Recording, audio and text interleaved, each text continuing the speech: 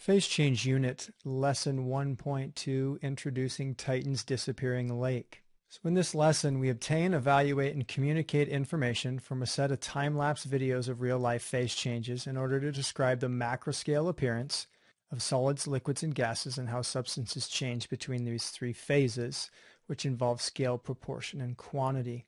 So in this lesson, we obtain information through video and reading. We evaluate it through active reading and discussion, and we communicate that information in discussion if it's available to you with somebody else. If not, you're communicating to us and with yourself the takeaways from the lesson. Macro scale appearance of things means something you can see with your eyes. Large scale, as opposed to micro scale, or think of microscopic, which means smaller than the eye can see. You usually need a tool, something like a microscope, to see it. So we're looking at big stuff right now, things we can see with our eyes. And we'll be comparing solids, liquids, and gases. With water, think ice, pourable water, and steam, and how substances change between them. So that'll be the focus of this lesson. Step by step. This is a long lesson in terms of steps. It's an introductory lesson both to the unit and to the chapter, so you can expect to be introduced to a lot of information. So you'll complete the warm-up, kind of test your ideas of what you know in terms of changing phase. And then you're going to have to go to the lesson brief, and we'll point that out in the video to come, show you where to go. In the lesson brief, you're going to find a video called Studying a Distant Moon, which introduces you to the moon of Titan and what its role is. Also in the lesson brief, you're going to watch 4 other videos that you've probably find something that you've seen in those videos before, but they're there just to remind you of what it's like for things to change phase and what that looks like. And if you haven't had an experience there, it's going to give you some. In step 2, you're going to answer 3 questions using the word bank to assist you. In other words, they're going to ask you what you saw in the videos and try to use some vocabulary to explain those. In step 3, you're going to actively read the Titan fact sheet. So the movie or the video that contained information about Titan, they're going to give you more information in terms of text. So we're obtaining more information. In step 4, we're going to actively read Air Pressure and Boyle's Law, which is going to give us some background information on how in the past they've studied changes of phase, how we started to discover some of these interesting rules or laws that we now that nature seems to follow. And then in step 5, it's family homework. You're at home. It might be an interesting thing to explore your house for examples of phase change and see what you can find. Most of those steps require you to hand them in. So as you finish a step, be sure to do that. The unit question, which we'll get to in the next few moments, how can the appearance of a substance change without it becoming a different substance, is the main question of the unit.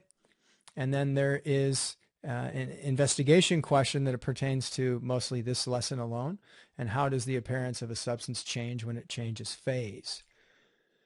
So we're going to head over to Amplify and take a look at where you're going to find these things. So when we get to the lesson, of course, we're always in the lesson brief, and here is where we'll find those videos and any other information we need in print format if you need it. But we're going to go right over to the warm-up. And here, as promised, are a situation that involves phase change, and they just want you to respond with as much as you know and can explain about it, and then hand that in. And then we're going to go over to normally where the teacher would be involved. In this case, you're going to watch a video, but before you do, we need to give you some information as to what you're going to be doing with that video. So you've seen the unit question, how can the appearance of a substance change without it becoming a different substance? So that's going to be the focus. And it turns out Earth is special. It's the only place in the universe where we found evidence of water in all 3 phases. Now, at any point, we could discover more, so this statement might be out of date any minute. But currently, as of the time this lesson was written, that's the only place we can confirm 3 phases. Lakes and oceans make liquid water, glaciers made of solid water, or ice and water vapor or gas in the air. However, NASA recently found evidence that Titan, one of Saturn's moons, has lakes and seas on its surface. So in this video, you're going to meet Dr. Alex Hayes, a planetary geologist, and Dr. Mike Malaska, a chemist, the real-life scientists who are investigating a particular lake on Titan. Okay, so during this video, you're going to think about what questions about Titan are the two doctors trying to answer with their research. All right. Now, this is where you would pause this video, or you can let the video play through. But at this point, you would go back and watch the video and the lesson brief, studying a distant moon. Now, also in this lesson, there are some projections, and I will pull those up quickly. You have a message from Dr. Daniela Flores. She is the lead chemist at the Universal Space Agency. I should mention, they want me to mention to you that that's a made-up agency, but you can imagine something like NASA being the real version of this. So, dear student chemists, scientists at the Universal Space Agency are investigating what happened to one of the methane lakes on Titan. The following slides depict the same location at two different times. As you will see, the location looks very different in the two pictures. As student chemists, we ask for your help in determining what happened to the missing lake. Thanks, Dr. Flores. So we're going to look at those in a minute. So here is those lakes it was talking about. One image on the left in 2007, one image on the right in 2009. And in 2007, they noted a dark area in the photos from a NASA probe in 2007. The area outlined in blue is a liquid lake. So in the upper left, you can see the shape of the lake. 2 years later, on the right, the outlined area that is in blue was now much lighter. So the blackness went away. It's much more white. And what happened to the lake? So the methane lake in 2007, the probe, as you can see in the diagram, discovered liquid methane on one side, and next to it, it found solid surface of Titan. Now there are two claims. In 2009, did the lake freeze? So it became solid methane where the lake was compared to the solid surface on Titan, or the claim that the lake evaporated. So there's no more methane there. And you can compare that to the solid surface of Titan. Okay. So after you've watched the video and thought about those questions, the next step involves teacher direction.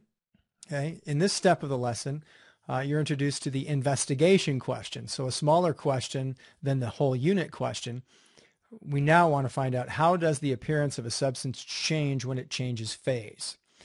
Answering this question will be our first step towards figuring out if the methane lake on Titan froze or evaporated. So here's where we watch the 4 videos. Again, you're going to need to go back to the lesson brief. I'll pop back there really quick and show you again where those videos are found. Here on the right side, condensation in a cup, evaporating mud puddle, melting ice pipe, pop time lapse, ice forming on tree branches. So as you watch those, we know that we can't directly study the phase changes on Titan since it's so far away. Instead, we're going to study phase changes here on Earth to help us better understand the process and then make predictions about what's going on in Titan.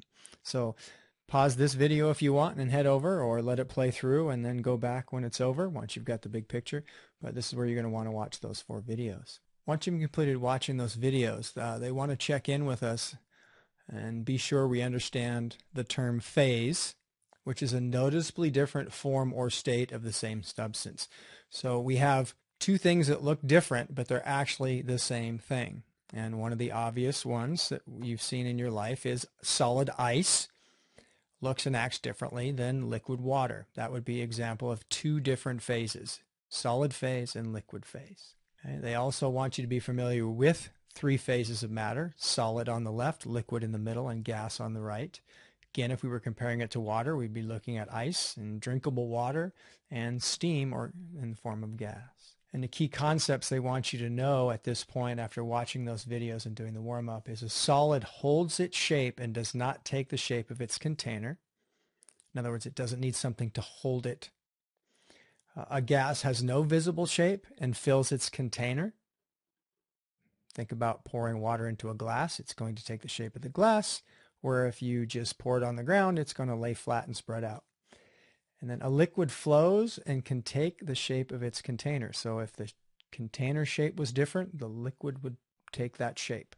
In step 2 of the lesson, they're just asking you to communicate what you've discovered so far and what you understand. There is a word bank, so here are some terms that they're wanting you to start to try to use at this point in your explanations, but there are 3 questions there they want you to attempt to answer and hand in. We then head over to step 3, and this is where you obtain more information. You have the Titan fact sheet. It's embedded in your page, or you can open it separately in the library, as always. And here's where you're going to go through and you're going to annotate that article. Remember, anytime you highlight, you get an annotation pop-up. It allows you to take notes that will permanently stay with that article. And then you can answer questions down below. When you're done with that, hand it in. In step 4, you see the second article that we reviewed in the lesson overview, the air pressure and Boyle's law. Here we see an image of Robert Boyle, and talks about some other scientists like Robert Hooke, which you may also hear about with biology, and he's quite the well-rounded scientist, and how they work together to solve some of these phase change issues, and you're going to respond to those questions on the right side. And then in step 5, family homework experience, well, all the work you're doing now seems to be homework. So they encourage you to look around the house and see if you can find examples of things changing phase. A kitchen's a great place to start, but you might find other areas around your house where that's true. And then you can fill in your examples that you found here and hand that in, and that will wrap up lesson 1.2.